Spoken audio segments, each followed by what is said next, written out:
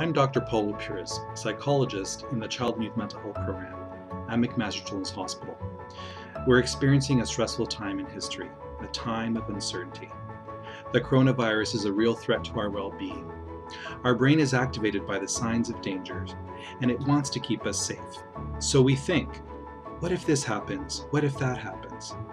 Uncertainty gets fueled as we think about the future and can't be sure how things are going to turn out. There seems to be more questions than answers. To cope with uncertainty, we have to tolerate it and invest in what we can control.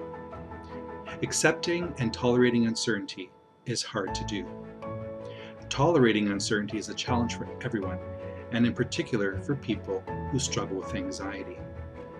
Accepting and tolerating means, I don't like this, but I can stand it. Accepting and tolerating means not judging ourselves for feeling unsettled, but telling ourselves it's okay, it's normal to feel unsettled in a time like this. Separating what we can't control from what we can control is also important. We can't control how long this whole thing is going to last, but we can limit information we're exposed to that can fuel our worries. We can invest time in things that will recharge our battery.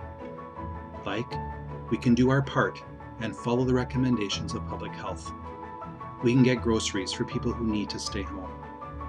We can be kind to others and connect with the people we love.